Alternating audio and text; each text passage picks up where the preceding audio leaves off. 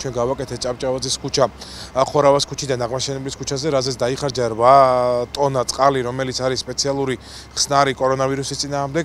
ეხლა მიმდინარეობს სამუშაოები რუსთაველის ქუჩაზე, რომელიც დაიწყო ჭყეტიას ქუჩის თავიდან და გაგრძელდება აღმაშენებლის ქუჩის თავამდე და რომელზედაც 10 ტონა სპეციალური სითხე დაიხარჯება.